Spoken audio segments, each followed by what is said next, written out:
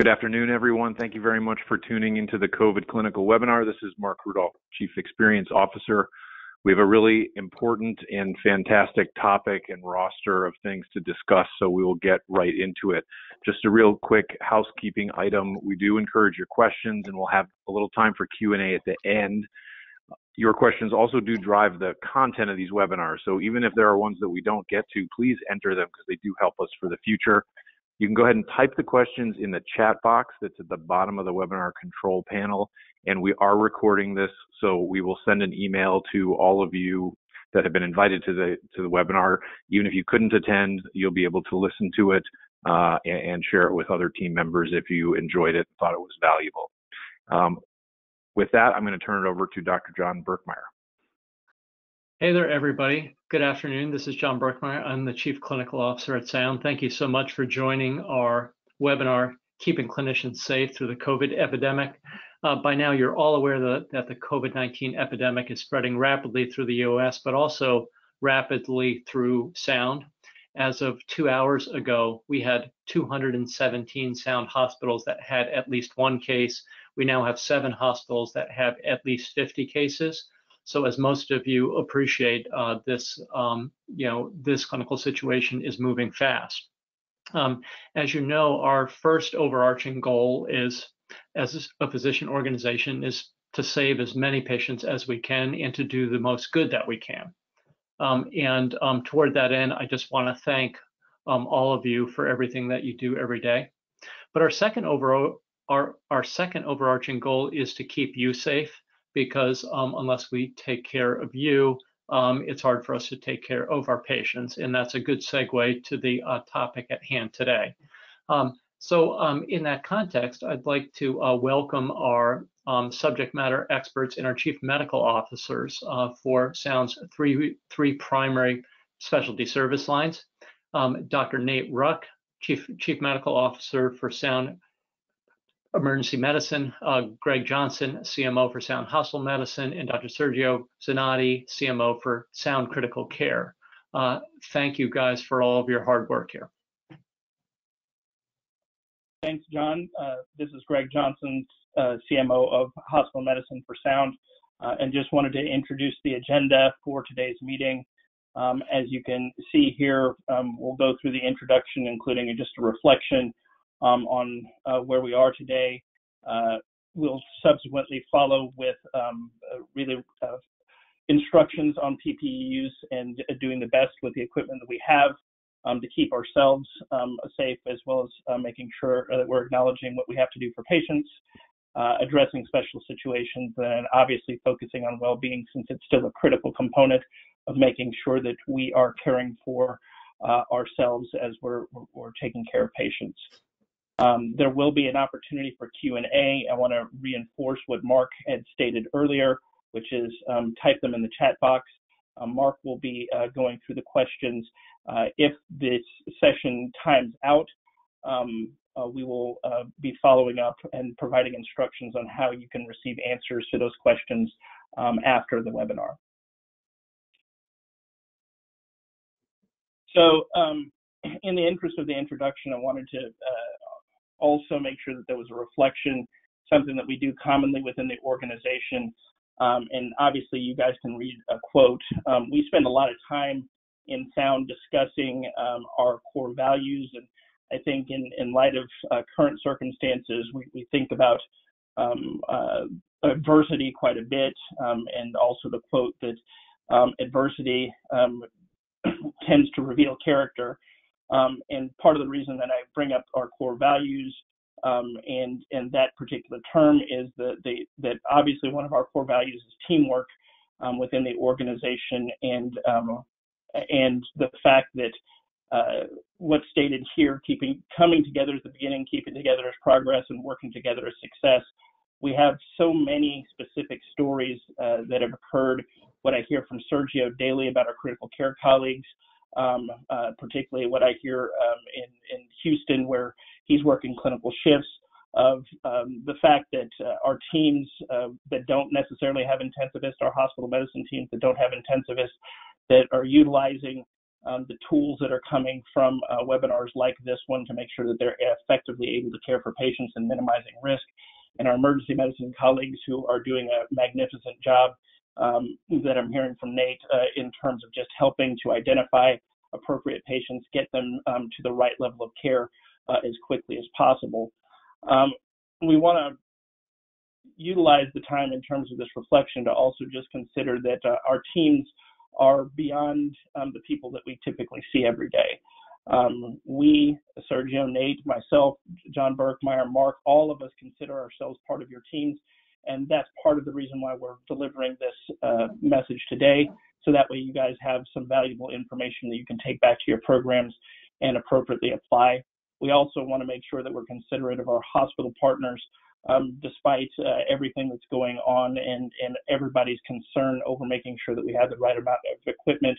We also want to acknowledge that they're trying to make the best decisions that they can with respect to the availability of equipment that they have. But without further ado, I want to get into the meat of the program, and so I'll turn it over to Sergio. Thank you, Greg. So just, I mean, as John said and Greg said, I want to first start by thanking everybody for all the hard work. The stories that are coming from the field are amazing. I think not unexpected, because I've met many of our teams, and I know that this is an opportunity for them to really create value and serve the communities that we're in.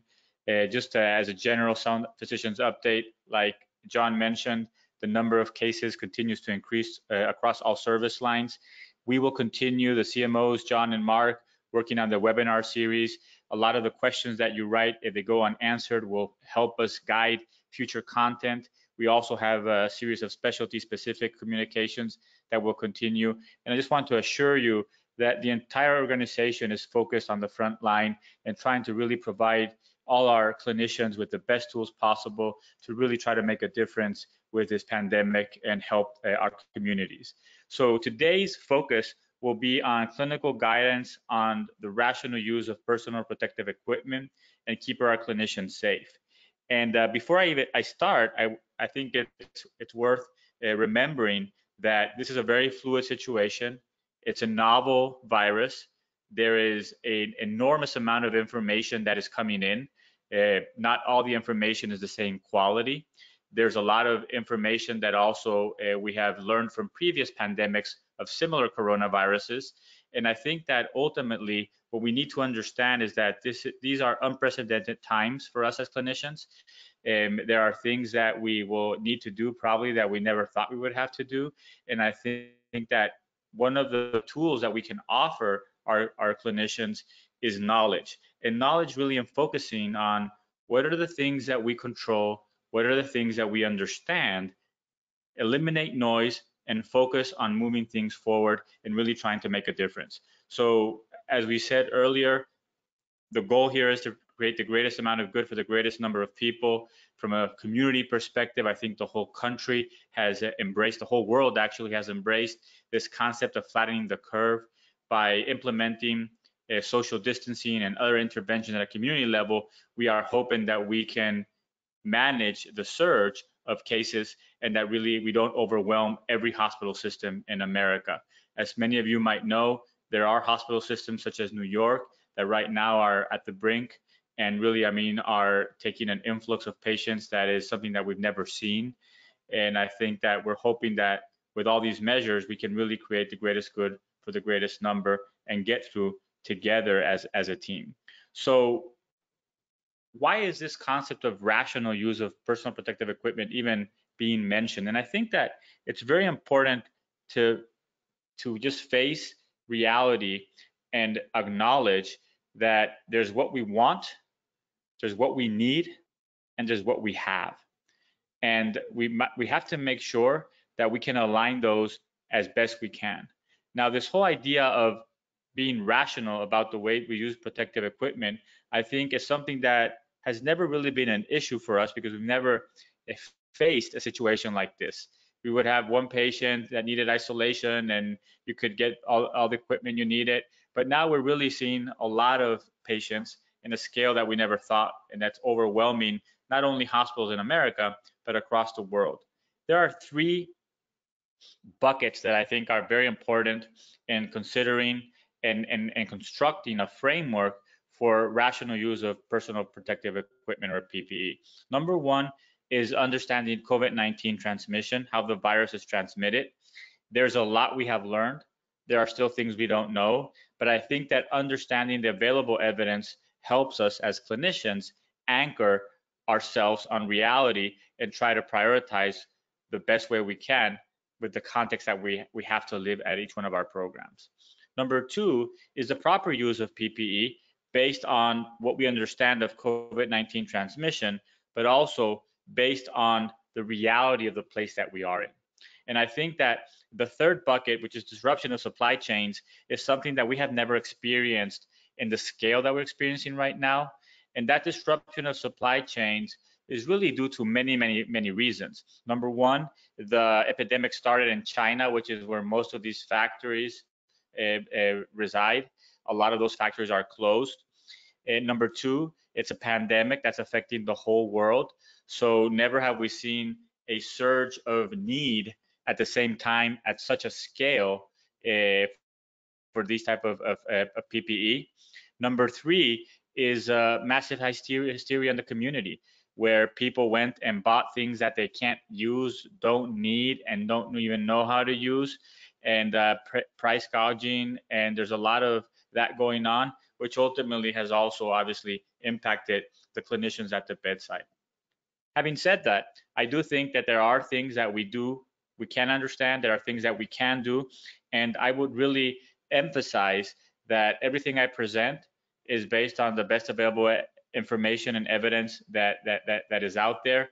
I rely heavily on WHO, on CDC, on peer-reviewed journals. I think that there's a lot of information on social media that is not actionable data sometimes, but I really think that if you think about this as a clinician, as a scientist, there are some things that you can understand, some things that you can infer, and I think ultimately use a rational approach to guide how we deal with this, because I think that's ultimately the best chance we have to be safe and to protect ourselves and our teams. So what do we know about COVID in terms of transmission? Based on the best available evidence, the virus of COVID-19 is transmitted between people through close contact and droplets. And I think that that's a very important concept, because everything that we know so far indicates that that is the way that this is transmitted. Now, there's other ways that we will talk in a second that are potential or plausible, but let's focus on what we do know. We do know that close contact and droplets are the key. And in terms of close contact, what does that really mean? It means being close to somebody in a length of less than 6 feet or 1 meter. And in terms of prolonged contact, some healthcare organizations, such as the CDC at Singapore, define it as 30 minutes of close contact without protection, and others, such as Hong Kong, define it as 15 minutes. But again, this is not you just walk by somebody and you're going to get COVID-19. It's related to droplets and close contact. Now, one of the likely ways that this happens is that you get droplets on your hand and then you rub them in your eye, your nose, or your mouth, and that's an easy way of transmitting the virus. And that is why frequent hand washing is perhaps the most powerful tool we have both in the community and at the hospital level to prevent dissemination of this virus. Other community-based strategies or measures that are important are avoid touching your face, your eyes, your mouth, and your nose in particular. Respiratory hygiene in the community, which means if somebody's going to sneeze or cough, to do it in their elbows, and if they use a napkin or a tissue paper, to dispose that tissue paper immediately and wash your hands. The use of medical masks, which are prevalent for the last several months around the world in communities and airports, even in some hospitals, are only indicated for those who have symptoms. And they're indicated for those who have symptoms so that they will decrease the transmission of droplets to others. And finally, the whole idea of social distancing. More and more counties and states are going into quote unquote lockdown, but the whole idea really of people staying home, people not gathering with other people, and especially I think for those who have symptoms or are COVID-19 positive, it's very, very important. So these measures are what I think as a society, public health officials are trying to push through, and we're seeing different measures of this throughout the world, but in one way or the other, the world as we know it today is different. Today they announced a lockdown in India. It's the largest lockdown in the history of humanity, 1.2 billion people in lockdown. And I think it just illustrates to how people are concerned about this virus, but also that these measures actually can impact the number of transmissions. Now, there's been a lot of talk and a lot of concern about fomites and aerosol. And I think it's very important to understand that where this comes from. So all the clinical evidence available so far has indicated that the transmission of COVID-19 virus, the COVID-19 producing virus, is through close contact and droplets. There is one particular research published as a correspondence to the New England Journal of Medicine earlier this month, where they, under experimental conditions, were able to show viable virus generated in aerosols and in different types of fomites, such as copper, cardboard, stainless steel, and plastic. So nobody has been able to link this experimental finding to solid clinical evidence that this has caused transmission of the virus. However, I think that it does bring up the point that that mode of transmission is plausible. In terms of aerosols, what that means is that what are situations that are most likely to generate circumstances similar to the ones that they had in the experiment? They're not a lot, but there are some aerosol generating procedures such as intubation, extubation, bronchoscopy, non-invasive positive pressure ventilation, nebulizers, that CPR, bagging that might fall in those categories. And you'll see throughout the discussion that that's why we're prioritizing certain types of airborne precautions for those situations. On the other hand, in terms of fomites, there is no clinical evidence that suggests that the fomites are an issue, but we do know that cleaning of our hands and cleaning of surfaces with soap, appropriately, as we'll talk for hand washing, and with alcohol-based products eliminates the virus. So again, even if fomites are a plausible source of contamination, I think that we do have tools that, when applied in a consistent manner, can mitigate that risk significantly. Now, in terms of experimental evidence based on this publication in this paper, you can see that both for aerosols and and fomites, there's a plausibility for the virus to remain alive. In terms of epidemiological evidence, it's been hard to prove, but from an airborne perspective, we do have some evidence to suggest that if we prevent droplets, we're in good shape as healthcare providers. But also the other evidence that I think is very important is with over 300,000 positive cases around the world and many more that are untested, over and over again, when people have been quarantined, it has not been that they consistently infect everybody in their household.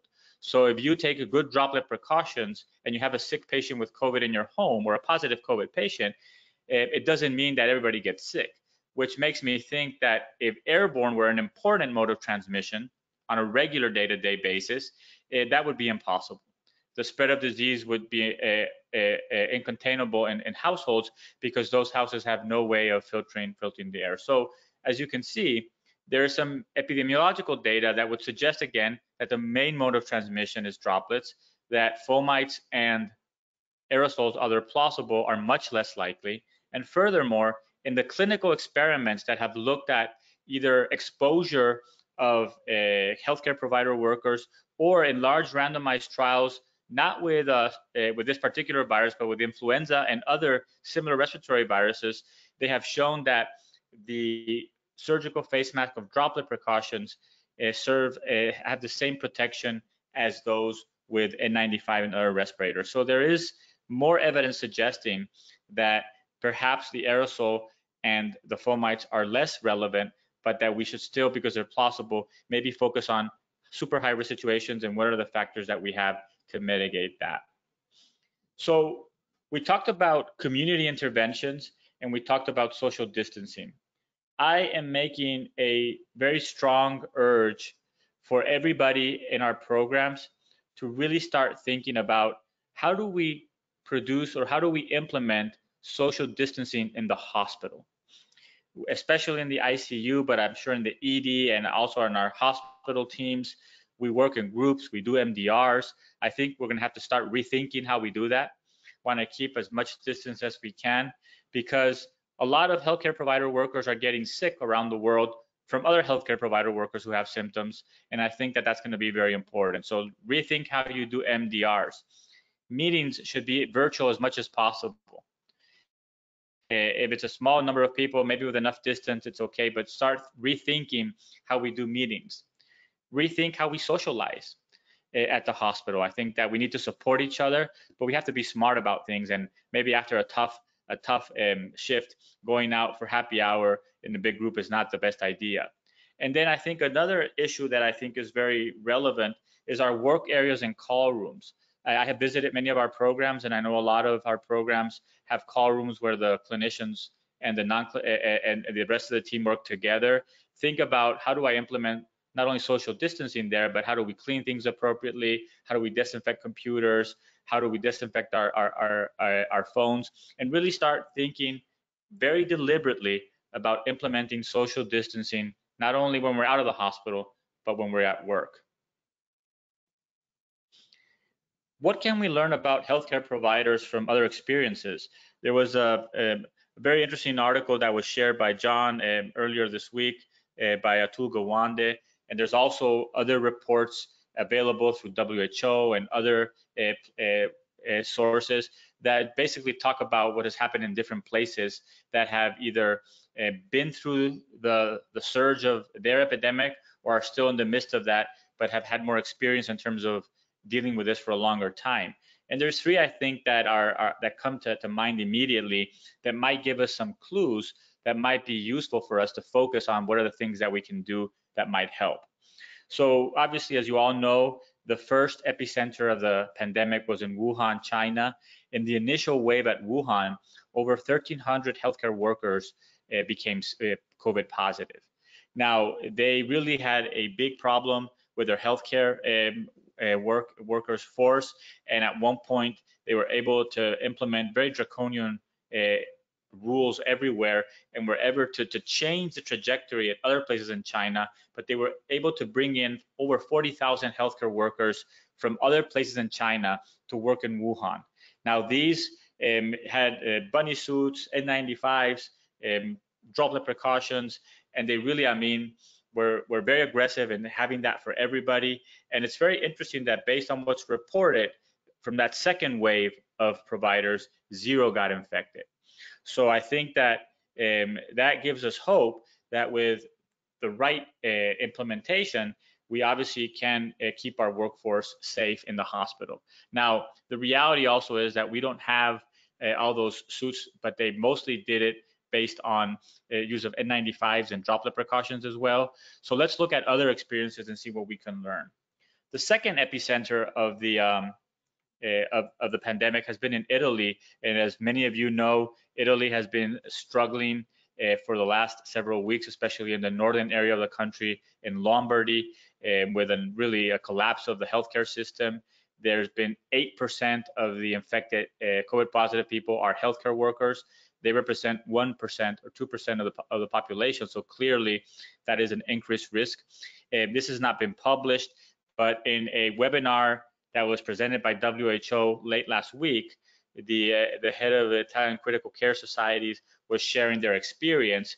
And one of the things that he was very clear about was that when they have analyzed and looked at their healthcare worker that were positive, they do believe that a lot of people got exposed early on, that they did not have droplet precautions, and that a lot of the exposure also may have happened from socialization before and after work, and that the healthcare providers themselves, the workers, were an enormous vector for transmission of the disease.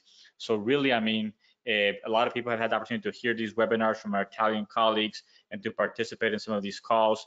Their plea is to be very diligent with PPE, to prioritize, to make sure that people are utilizing it in the right way.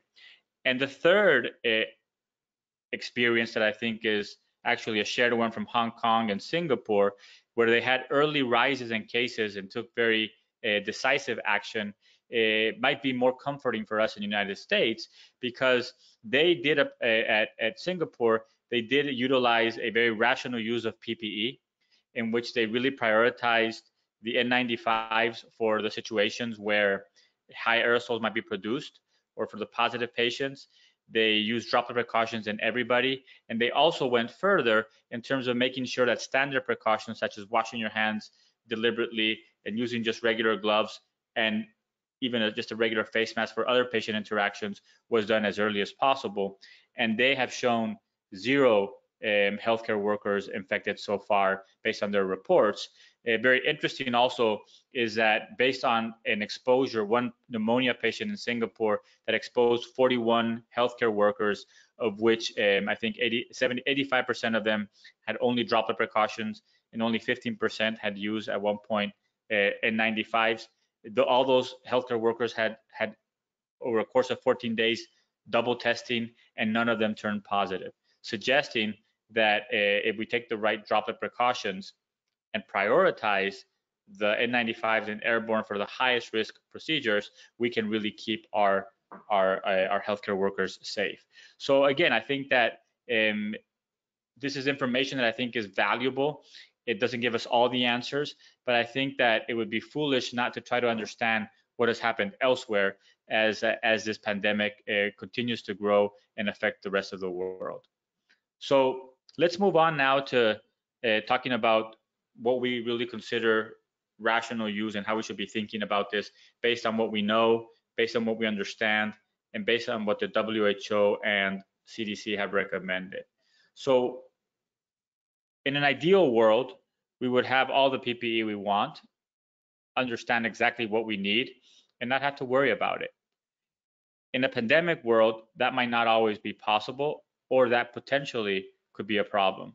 So the way we optimize PPE availability is we use PPE appropriately, we minimize the need for PPE, and we do the best we can as a hospital system, as a group, as a city, as a state, and as a country to coordinate PPE supply chains. And we'll talk about each one of these a little bit more. So in terms of minimizing PPE need, I think that the first thing that we have implemented at Sound Physicians, and we're trying to push forward, and there's different ways we can do this, is the use of telemedicine, especially for triaging and for patients who are not as sick. A lot of this can be done through telemedicine. There's been other seminars, webinars from Sound on the application and how to deploy this. The second is physical barriers, and that is very important for our ED colleagues, especially for triage, figuring out ways to triage people who might have COVID-19 so that we don't disseminate or infect all people. And I know that Nate and his team talked about that earlier today in terms of how to use tents and outside triaging for a lot of patients who might not require hospitalization, but that who might still be positive and spread the disease. The restriction of healthcare workers, I think, is very important from entering the room. Think about how to minimize the number of times we need to do things. Labs should be drawn at once. People should be doing certain checks when they're giving medications. Consultants don't need to go into the room unless they really are going to examine the patient for something that's going to change management. Obviously, at this point, I think most hospitals with trainees and students have limited the number. Visitors is another big component of that. And I think that a lot of hospitals, depending where they are moving to more and more restrictive visitor policies. Obviously, that may have positive impact in decreasing spread in the community and among healthcare workers, but I think it also has significant impacts on the community in terms of what it means in a time of crisis. And I think it's important for us to think about this because our kindness and compassion are probably not going to be enough to help everybody that really is going to need help. But it has happened in other places, like in Italy, when patients are dying by themselves and family members are not there. So just think about the toll that this takes not only on us as healthcare workers, but on everybody in the community. Other options to minimize PPE in some places, depending on the structure of your hospital, what's available, what's possible. Cohorting might help eventually to minimize the use of PPE. There's a lot about this in CDC recommendations. This is not necessarily, I mean, a given solution for everybody, but something to think as things progress. And finally, also, how do you deal with non-COVID patients? In a lot of instances where we would usually use PPE for some isolation, some contact isolations, there's also a possibility of prioritizing and making sure that we're minimizing the use of PPE in other situations, which in this pandemic, at this given crisis time, might be less of a priority. So what about the use of PPE appropriately? And let's talk about this. And this is really, I think, what we really want to get to in terms of rational use of PPE. There are things that we need to do at triage.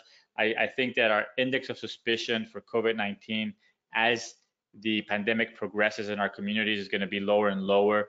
But anybody with acute respiratory illness of unknown origin who presents with fever or cough or shortness of breath, we definitely can have COVID. I think going further for our ED and hospitalist colleagues, think about common diseases now like a COPD exacerbation, an asthma exacerbation, somebody who has a DKA. Why do these people usually get these? Is because they have something that exacerbated it. One of the most common causes is respiratory illness. So think about that as well. Is this DKA because I started having, a sore throat and had a fever, or is it just because I ran out of insulin? So all these things are going to be important and have a high index of suspicion. As soon as we suspect somebody being COVID positive, the first thing we can do is implement infection prevention control measures in all suspected patients. And that I think we should be very aggressive because it minimizes the risk of exposure for everybody else. So what are some of the infection control, prevention and control measures that we can implement immediately? So if possible, if you have anybody who you suspect or know has COVID, put a face mask on them, on the patient. That is source control. To all patients that we suspect having COVID or have COVID, apply droplet and contact precautions. And that usually means a single room with droplet and contact precautions.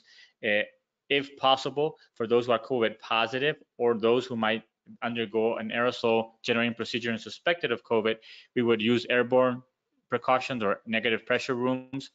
Most hospitals, if they have a high influx of patients, will run out of those or can run out of those. So again, the CDC recommends is to focus on droplets precautions and contact precautions, but to prioritize the use of airborne precautions for those patients at higher risk. And again, in terms of what we should use as providers, in terms of N95s, is again preferred for those patients who are documented positive or those who have high aerosol generating situations and procedures, such as intubation, BiPAP, bronchoscopy, and CPR. Now, so far, all the evidence or the preponderance of evidence clinically and epidemiologically would suggest that the main mode of transmission is droplets. Because of those experimental findings that can be aerosolized, I think, and because it's a novel pathogen, people have taken the extra precaution in those situations to prioritize for airborne. But I also think that we need to recognize that in many places, the reality of running out of airborne rooms is true. So then you have to make decisions based on the best available evidence to try to keep everybody as safe as possible. What about, that's what we do for the patient. What about what we do ourselves as healthcare workers? I think the most important thing I can reiterate both at home and at work is the frequent deliberate hand washing. I had opportunity to work clinically recently, and it saddened me to see that there are many, many healthcare workers who don't know how to deliberately and effectively wash their hands for a situation like this. So I really think that you should really focus on this. If you're going to use water and soap, you must make sure that you cover all aspects of your hand. Aspects that are often neglected are in between the fingers, the back of the index finger, the tip of the fingers, the thumbs, and you should be doing this for 20 or more seconds. So I think that if you really look at videos that we'll link in the email, and you really start practicing very deliberately, you will see that in order to do a very efficient hand washing, it requires you to pay attention. And I think it's important for us to learn that, but more importantly, it's to teach it, both at home and to our team co-workers, so that everybody can stay safe. If you use alcohol, you still have to cover all those areas, and you should be using alcohol-based products with 60% or more alcohol for 20 to 30 seconds, and then allow it to dry spontaneously. The second aspect of this is to wear the appropriate personal protective equipment. And I think that this is where we have to be very careful. I think that every time that we utilize something that is not needed, it might be something that in the near future we wish we had. And I think that people take comfort in talismans, and they believe that the more they have on, the safer they are. But the reality is, the way you stay safe is by understanding what each situation requires, understanding how to take every step very seriously and do it the right way, and also understanding that within the context that you might be living at your individual program, there might be times where you have to make some priority decisions, and that's best made as a group, as a team, for the whole institution. So let's go over this, which I think is very important: the proper order of putting on and removing personal protective equipment. So what do you need for COVID positive patients? Suspected or positive COVID patients, you should have a gown that you put on. You wash your hands first deliberately, then you put on your gown. Then, if you're not going to be in a high aerosolized situation, a face mask is recommended currently by CDC and by WHO as being appropriate. You then put a face mask or goggles, and finally you put on your gloves. You take care of what you need to take care, and when you come out, this is very important, you must wash your hands in between every step. I usually will even wash the gloves with alcohol, and the reason is that it decreases the likelihood that I'll self-contaminate. I usually remove my gown and gloves together without touching the external part. I wash my hands after that. I remove my face shield or goggles, trying to not touch my face. I wash my hands again. I then remove my mask or my respirator if it was a situation where required aerosol protection, and then I wash my hands again. And I think that doing that in a paused way takes time, but I think it's very important for us to take very seriously and to show to other people how to do it. And this is very important if you're in, again, if you are in a situation, in most hospitals now they're limiting the N95s to COVID positive patients, and eventually that might even be limited further to COVID positive or suspected patients in which there's a high risk of aerosol, which would be the intubation, extubation, bronchoscopy. But starting to think about this in a very rational way, I think, is the only way that we can optimize the availability for everybody to be as safe as possible. Now, this is actually from the WHO, and it was updated a couple of days ago as of late last week. And basically, what you can see here is that for healthcare facilities or inpatient facilities, they talk about what you need to do in terms of PPE for healthcare workers who are providing direct care for COVID-19 patients.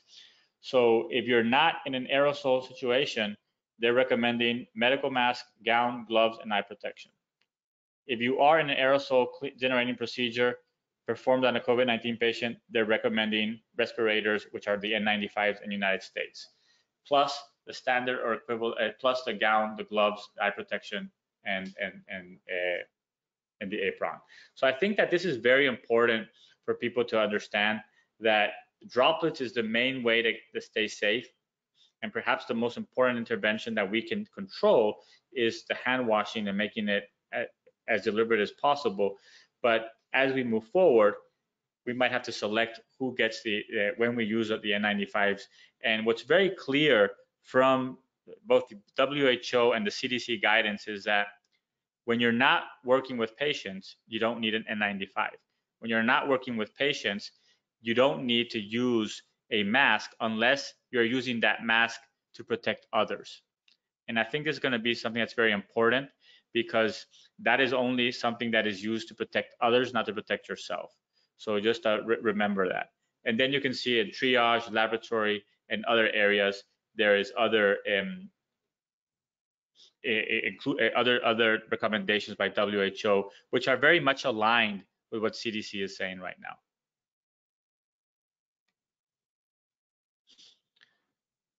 So we talked about how to minimize the use of PPE need. We talked about how to utilize the PPE we have in the best way. Let's talk a little bit about coordination of the PPE supply chain. And here I just have a couple of messages. I think that number one is we need to work with our hospital leadership in understanding what's available, what's not available, what are they worried about, how can we optimize things. I think that sometimes there might be misalignment, but we have to be able to provide them the best information possible. And I think need to understand that divided house cannot succeed in this pandemic. They are doing the best they can, I'm sure, to help us. It goes beyond the hospital C-suite. It goes beyond the hospital system. It goes beyond the state, beyond the country. The impact of this pandemic is worldwide, and we're not prepared. And I think that's a reality that we need to understand. So what are the things that we can do to make sure that we utilize what we have in the best possible manner to keep all of us safe? Number two, Sound Physicians is working other avenues to try to secure and help with this. And we don't believe that we can solve all the problems, but I think that in as much as we can help the teams that are in most need, I think obviously that Rob, John, and Jess believe that this is our obligation, and we all agree. So we're working on that. And this is a reality that we must confront. I wish it were different, but it's a reality we must confront. And that's why I think knowledge is power, in understanding with what I have, what are the things that would keep me safe. And as you see, based on the evidence, most people want things that they are not really justified by the evidence, are mostly driven by fear. But if you look at the evidence, we can apply these things the best we can and understand that no matter what, there's always something you can do to mitigate the risk of spread. The last thing I want to talk about is what happens if we do everything to optimize and we still have a crisis period where we really get into trouble. So our hope is that as we move forward and things are activated, this won't be a problem in every hospital in America. But I do believe that based on what we're hearing from New York and what has happened in other places, it could very well be a problem in hospitals that we have. So I think you need to understand how to think about this. There are conventional capacity strategies, which means that it's business as usual, and you would just do whatever is recommended. And I think that that's where people were operating some months ago. There are contingent capacity strategies, which now means that we still have what we need, but we are worried that if we don't take care of it, we might run out. And I think a lot of hospitals are implementing procedures and protocols for that. Usually this means that we would do things that we normally wouldn't do. So for example, in many hospitals, they are restricting the number of N95s to prioritizing to COVID positive patients or to patients who have high aerosols. You might reutilize an N95 the same day. In other places, you might use them for a little bit longer if you are in a place where people are cohorted. So these are things that are done in order to try to preserve N95s and are obviously less than the ideal situation, which is you use it and you throw it away, but they're done under the circumstances to provide the greatest amount of protection to our healthcare workers. And then there's also a crisis or alternate strategies, which is when you're actually very close or running out. And there's also recommendations from the CDC in this respect.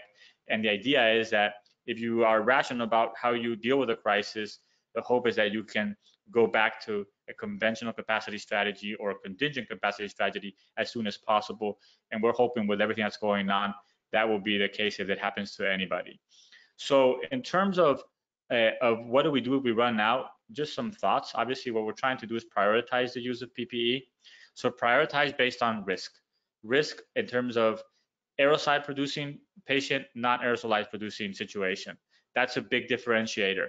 If they're not aerosolized and you don't have enough N95s, you use regular face masks and face shields, and based on the available evidence, that is going to offer you protection. Prioritize based on need. So in terms of where are the areas that you might have more of this and high risk procedures, and make sure that that's where the N95s go. There's also alternatives to N95s. A lot of people have asked me about the PAPRs or the powered airway suits, reserves. These are actually, we're trying to get them in a lot of hospitals. They're hard to use. You can't really use it all day long. I mean, it's kind of hard, but if you're in an area that's cohorted, that might work. But also try to use those in a judicious way for those high risk procedures, and then clean them again and use them again, I think is very important. But they also offer difficulties in terms that we don't have them for everybody. They also can increase cross-contamination, and they require training. So I think something to think about for the highest risk procedures. And there's other alternatives that the local authorities, state authorities, and governments are looking into. Another thing that I think is very important is, in some situations, cohorting patients when you get to the situations. And a lot of places, I mean, utilizing the same PPE for more than one patient, if they're all COVID positive, obviously. That is something that has happened in ICUs and in hospitals that have been really overrun with the number of patients. And the other thing I always think is important is to focus on steps that are available. So even if you didn't have N95s, but you could control your hand washing, do appropriate droplets, source control on the patient, minimize the time you spend with the patient, and minimize the time others spend with the patient. These are all things that will mitigate your risk. So always focus on what you can do, which is always something that can be done that is effective in mitigating the risk. And lastly is that as soon as you restore your supply, obviously returning to the best practice when supplies are available.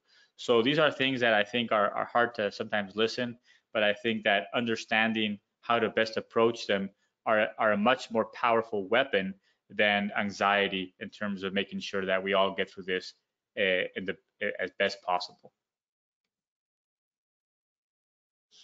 This is an example from the CDC statement on crisis alternate strategies, and just showing you that no matter what the situation is, there are things that you can do in terms of keeping the distance from the patients. If you have to be close and it's not a situation where a respirator is needed, if you can cover the patient and cover yourself with face masks, that is that itself, I mean, is very important and can reduce risk. Also considering the use of other alternatives other than N95s for those high risk procedures. There's what's called elastomeric, PAPRs, based on availability. So a lot of hospitals are working to secure those as well, but those are not usually something that you can buy by the thousands. So I think it would be prioritized again for the highest risk interventions and procedures. Finally, we want to talk about some special situations for healthcare workers. I know that I've received, and Greg and Nate, a lot of questions about this. I wish I had definitive answers, but let me share with you what WHO and CDC have shared, what's posted. Number one is healthcare workers who are positive for COVID-19. Obviously, those healthcare workers should be quarantined. There's different procedures that are going to be driven by state local authorities. I think that this is different from somebody who got an exposure. So with exposure, initially people are being quarantined, but now without symptoms and self monitoring, a lot of those are allowed to come back to work with masks. With positive tests or symptoms, the initial guidance is for them to stay home so they don't infect other co-workers.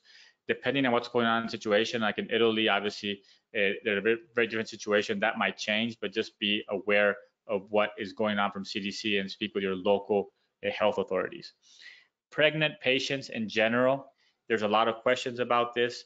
There is no data available as of now that suggests or that demonstrates that pregnant patients are at a higher risk of contracting the disease or at a higher risk if they contract the disease of having worse outcomes.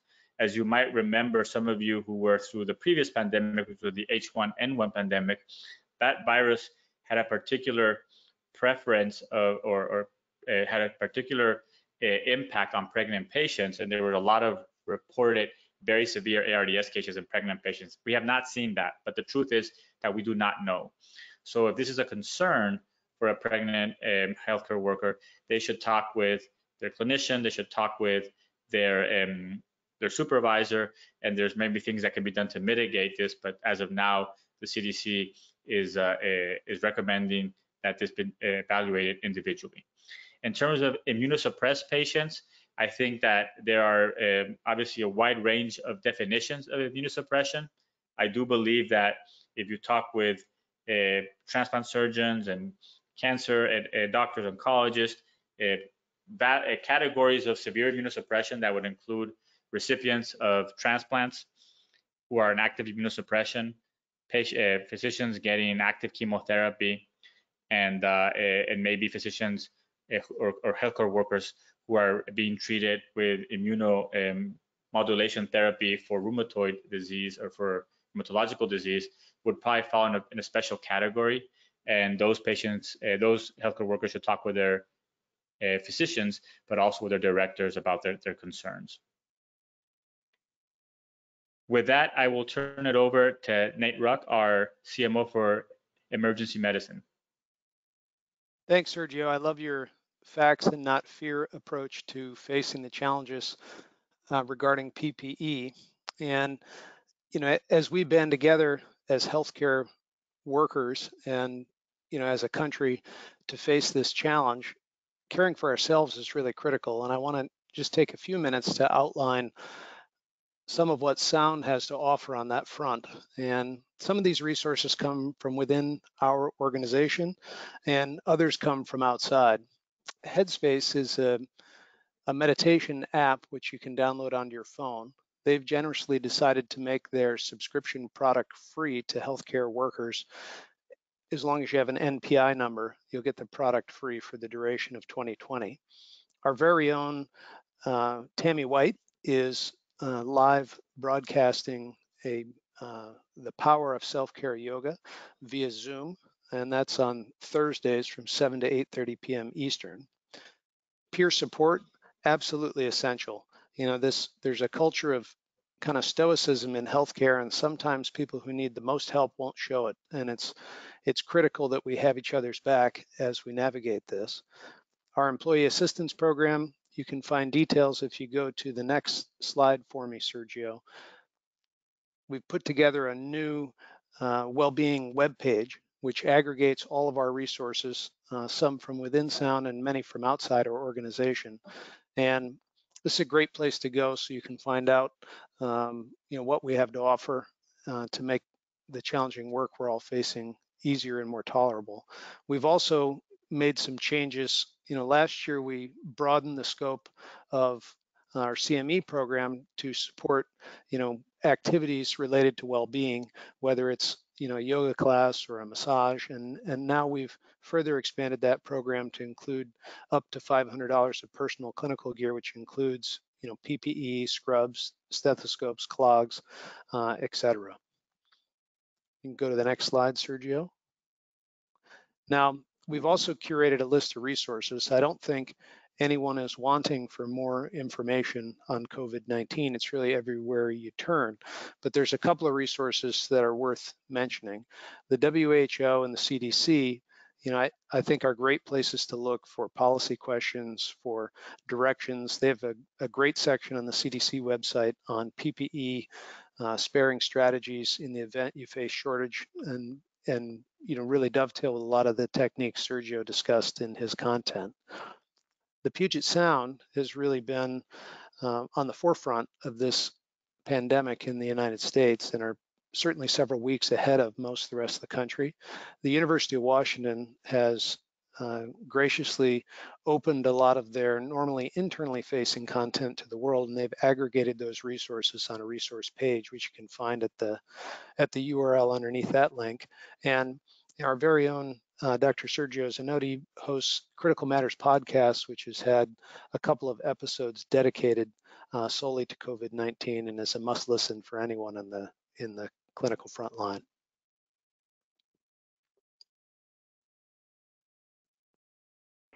Thank you, Nate.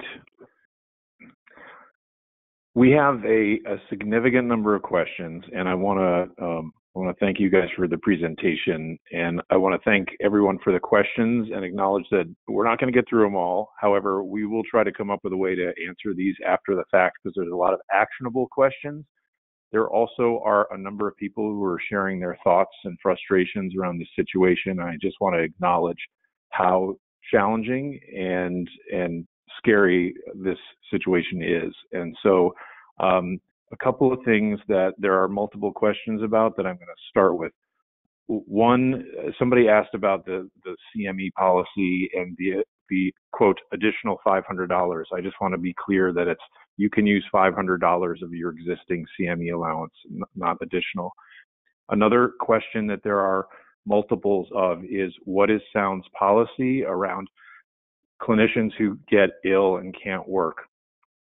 So we don't have a singular policy around that. It really depends on the circumstances. In fact, somebody asked, what if they get so ill that they can't ever work again? So, Sound as an employer is prepared to handle situations like that and support our people, but there's no one answer. If you have a question about a specific scenario, I would encourage you to reach out to hr@soundphysicians.com and ask them about that, and they can give you information, or you can speak with your supervisor about something that may be going on with you personally. Next question specifically about PPE. A number of people said, okay, if push comes to shove and I have to make masks at home, is there anything in particular I should use to do that? So I think that in terms of the mask at home, the important thing to know is that the surgical masks are mostly for droplet precautions. So you don't have any special filters or anything like that.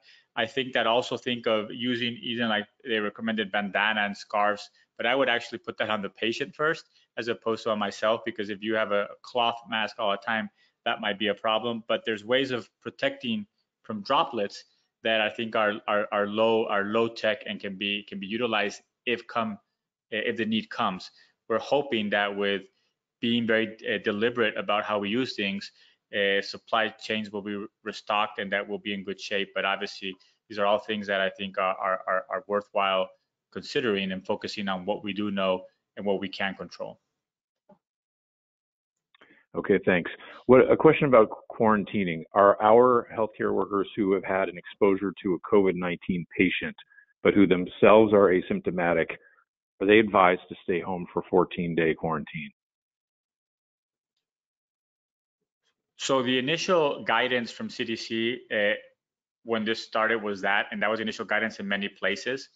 What has happened in many healthcare systems abroad and in the United States is that all of a sudden you have 90 people quarantined, they're all sitting home and they're all feeling fine.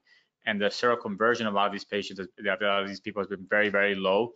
So I think that you should talk with your local hospital, talk with the local health authority who should be involved.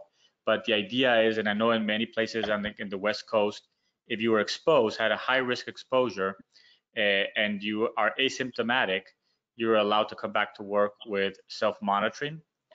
If you had a low risk exposure, then you're allowed to come back to work. So I think that it depends on the situation, but the idea is that if you're exposed, in most places as the need comes, they're allowing people to come back to work with self-monitoring for fever and other symptoms. I'd like to expand on that. One of the other considerations is that, again, reinforce what Sergio is saying, but we're also identifying the opportunity to use telemedicine, so that way individuals can continue essentially seeing patients, even if they are quarantined based on their hospital's rules, but they still feel as they want to be able to help out in terms of addressing the existing patient volume. So I'd reinforce, speak to your supervisor or your regional medical director, because I think that there are alternative ways to approach it, but first and foremost, check with your hospital.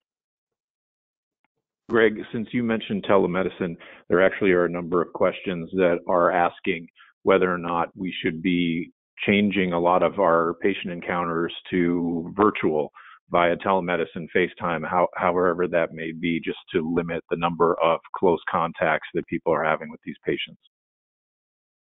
So I think this is also consistent with what Sergio suggested in terms of being judicious and prudent with the use of PPE. If there are patients and we're trying to limit our specific exposure, the telemedicine option, and I'm calling it telemedicine, although it doesn't meet the strict definition, but utilizing FaceTime, Skype, Messenger, other forms of that is possible.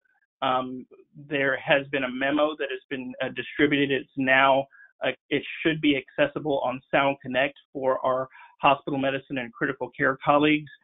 It's also on Pulse.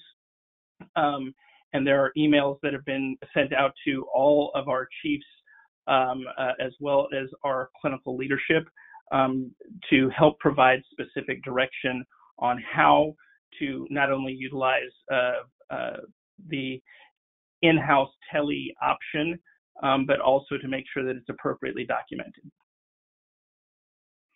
Okay, thanks. A question about inpatients who have had a negative test. When should the test be repeated if the patient is still under investigation? So I think that if the patient is still under investigation and the thought is that the patient is either still very suspicious, clinically not getting better, the recommended repeating it is in a period greater than 24 hours. Obviously, as testing becomes more prevalent in the United States, we'll probably have more information on that. But I think that the most important point to drive home is that if you have somebody who clinically is behaving like COVID and you do a test and it's negative, it doesn't mean that they don't have COVID. And I think that that is really kind of the clinical principle that should guide, the need to repeat the test, but don't repeat it maybe immediately, but give it at least 24, 48 hours before you repeat it. Okay. We talked about pregnant patients, but are there any specific guidelines right now or guidance for clinicians who are 65 or older?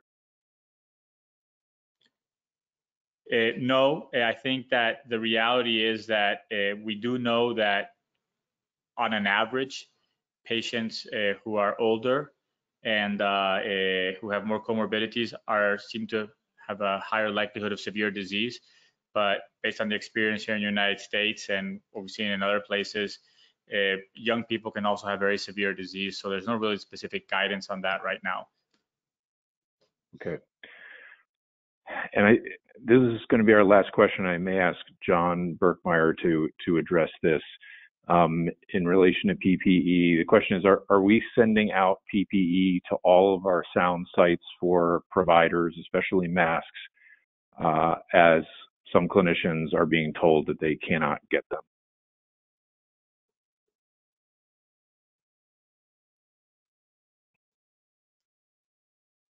I'll take the question since I'm not sure that John is on, and I don't want us to get cut off.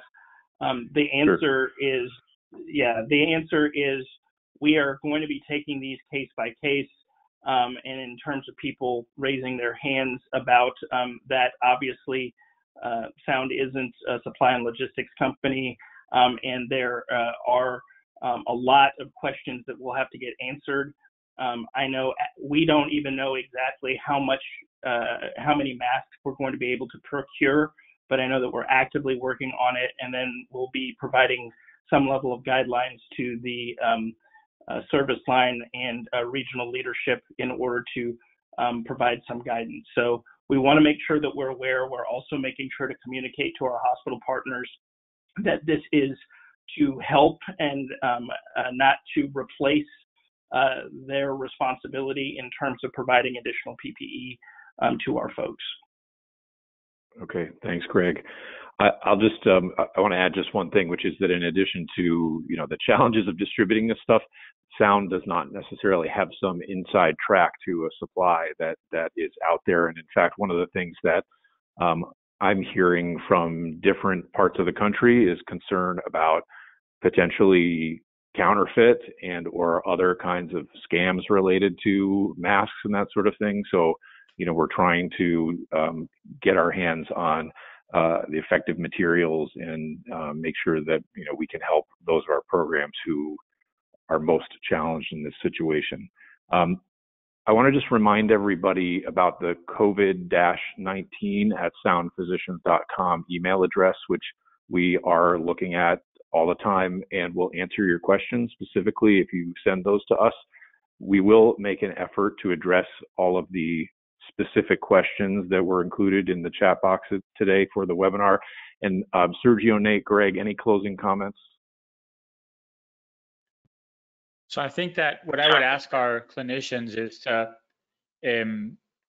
don't obsess over the N95 when most of the time the current evidence suggests that you will be protected with other steps. Obsess about social distancing, obsess about hand washing, obsess about source control, obsess about what are the steps that we can do every single time that will, I think, make a difference. And it's the mastering of those simple procedures that ultimately, I think, gives us incremental return on our investment, and that really will protect us through this. And I think that it's going to be hard. It'd be harder in some places, but I think as a team and supporting each other, we'll definitely get through this. Thank you guys for the awesome presentation. Oh, Nate, go ahead. Nate, Greg. My only comment was just reiterating the thanks. We appreciate the questions. Please keep them coming. Again, information is power. Thank you, and I won't take up any additional time. Thanks, Mark. Okay, thanks everybody for tuning in. Okay, go ahead, Nate. Well, I just wanted to close by saying that, this content is for you. So if there's something you want to hear, or if there's, a topic you want covered, make sure to give us feedback so that we can make it better. And be sure to tune into the specialty specific webinars that are happening later in the week. You'll see emails about those invitations. So thanks everybody for tuning in. Thanks for the great work that you're doing, and we'll talk to you soon.